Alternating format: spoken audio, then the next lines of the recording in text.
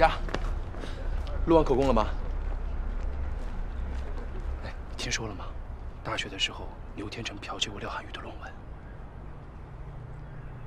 还有传言说，廖涵宇变成冤枉回来报仇了。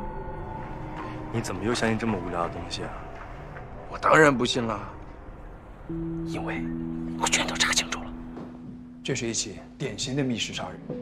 刘金成遇害的时候，没有人出过这层楼，也没有人进过这层楼，除了你，只有王浩、刘辉、胡立安这3个人在房间里面，所以这整层楼就是一个大密室。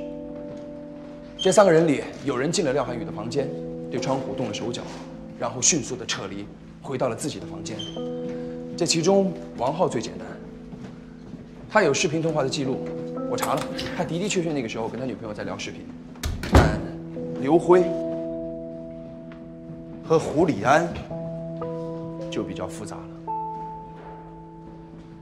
刘辉说，他那个时候在睡觉，但是没有人可以为他去证明。可刘辉说他听见胡立安在洗澡。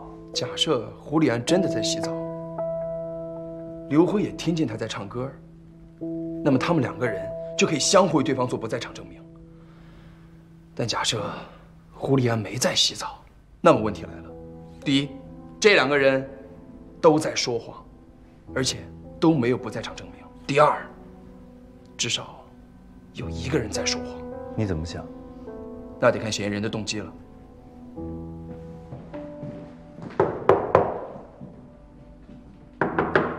胡立安，开门！我看见你回来了。干嘛？哎，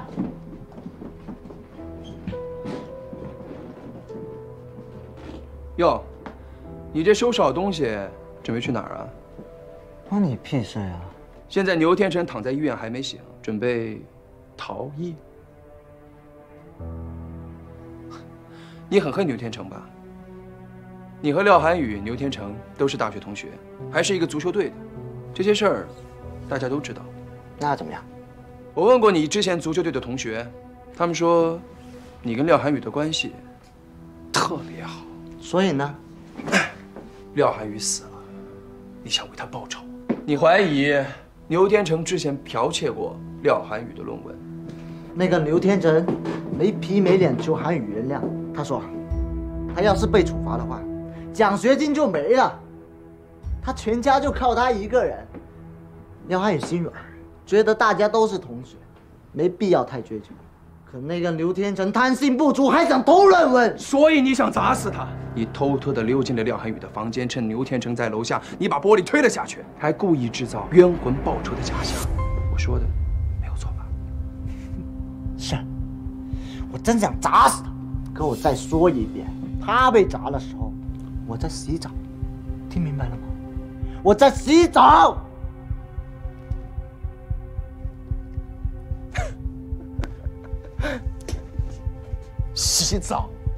洗澡这种不在场证明太低级了，小孩的动画片里都有。放首提前录好的歌，把水声调大，外面根本听不见。他什么时候下楼，我怎么知道？我能遥控他吗？你当然可以遥控他了。牛天成出事的时候，他接到了一个快递的电话，他亲自下楼拿的快递。你可以通过网络电话假扮成快递员，跟他约好地点。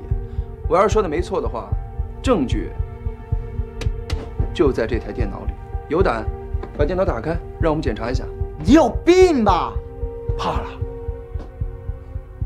小朋友，你太可笑了。第一，我不需要向你证明什么；第二，你没权利查看我的电脑，这是我的隐私。你要是怀疑我，直接去报警。胡立安，我能问你一个问题吗？你们问的够多了，请你们出去。上午出事的时候，你从这个房间走出去，你头上还有泡沫，上半身穿着 T 恤，下半身却裹着浴巾，手里还拿着热水壶，这澡洗的有点奇怪吧？不是吗？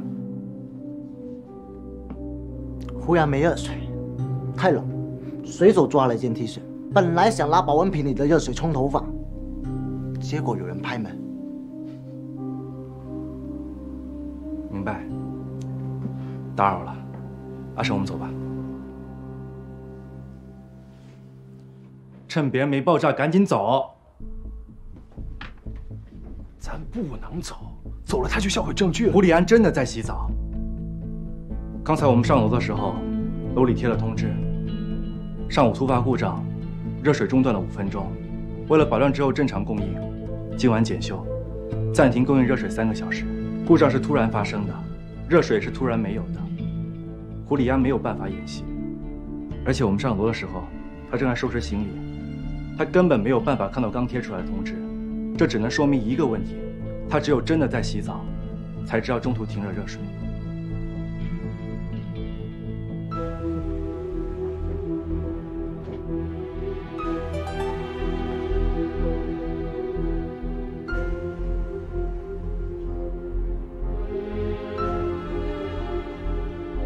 牛天成脱离危险了，警察已经查清楚了，窗户老化加上风大，牛天成受伤纯粹是个意外。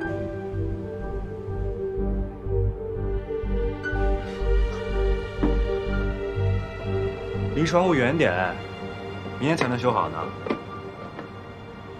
哎，怎么可能是意外呢？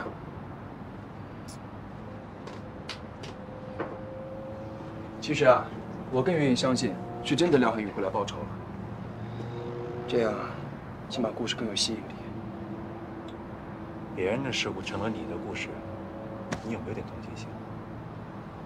警察比我们更专业，你就别想了。